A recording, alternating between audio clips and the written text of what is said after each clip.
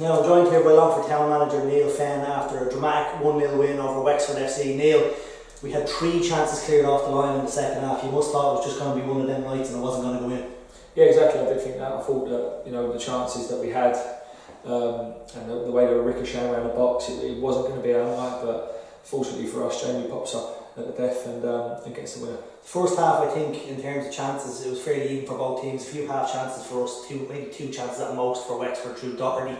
But then the second half, we came out sustained pressure from the team. It seemed that it just wasn't going to come for us. I know Sam had a great volley saved by Chambers. He did well tonight for Wexford.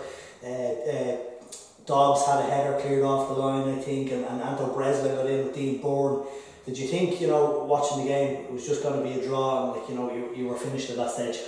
Yeah, I think in the first half we didn't play well. Again, we were too slow, too ponderous.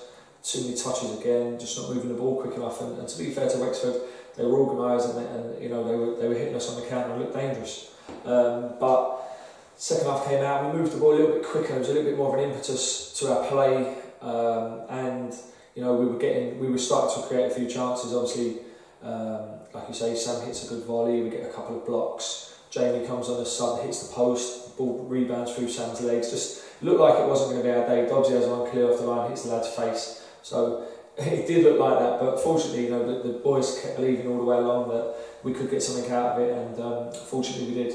You brought on Peter Hopkins and Sean Brennan fairly early enough in the second half, and I thought Peter made a difference out on that wing and Brennan in the midfield. But you said it with about probably 9 minutes to go. I think Jamie came on and he took Dobbsy off. Dobbsy went close a few times, but Jamie has that height advantage then throwing forward, and in the end it paid off. A great pass from Dean Zambert in the last few moments, and Doyle turns with the left foot and into the goal. Yeah, I said to him after the game, it's a squad game, and you can't go through a season with just the same players expecting them to do every week, do the same thing for you. So you need to bring players on as subs. They need to make an impact.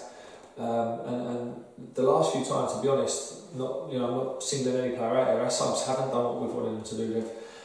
Possibly the last game before that, we were bringing subs on. They weren't having much of an impact, but 2 boys today, Peter, Sean and Jamie, all played their part. I thought Sean was excellent, kept the ball first, kept looking forward, playing people in. Peter was dynamic, he was direct, he was running at players, which is what we want Peter to do. Jamie was dangerous, like I say, got on the end of a cross, hit the post and scored a great goal for us. It was a great win, but next week will be an even tougher challenge away to Bray, the first time away in the Carlisle grounds this year. How do you think that game is going to go? It's going to be tough, it's going to be difficult.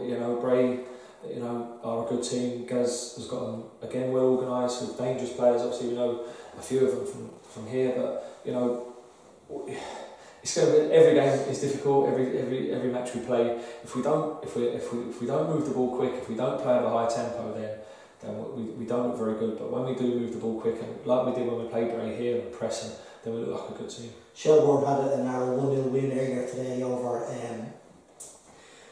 Bray were playing, and they're still only 1 point ahead of Longford now. Longford are in second. We've always been saying the last few weeks, it's still early yet, we're still up there, but it's not early anymore. We're going into the break next week, going into the last bit of the season, and we're still up there at the top.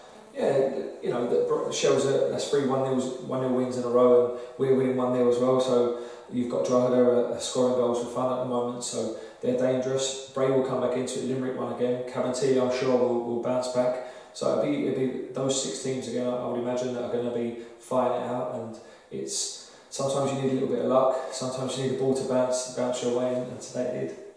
Obviously, with the window coming up now in July, you might be looking to reinforce certain areas. A lot of supporters are wondering, are we getting in such and such a player and such, but you'll have your eye on a few.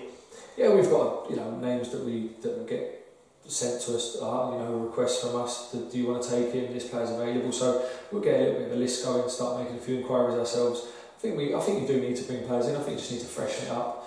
I think Shells did it last year with Paddy Kavanagh and Carl Moore in July, and it gave them that little bit of extra boost going into towards the end of the season. So I certainly think that if you can improve your squad and just make a couple of additions, it freshens it up a little bit, so we'll be looking to do that. With that, players coming in, obviously certain players probably will head for the exit door that aren't breaking into the team. Yeah, lads want to play football, and unfortunately we can only play 11 and 7 subs, so boys who are not playing and not starting and not playing enough minutes, they will want to play. and obviously we'll assess every player as it comes. We can't let everybody go.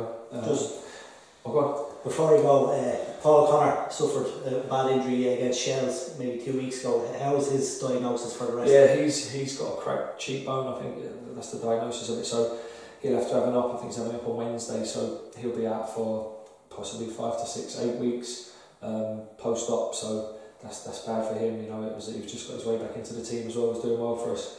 He's face on the railings at the match. So disappointing, but you know, that's Jamie Hollywood's come in and done well. So that's the beauty of having a good squad.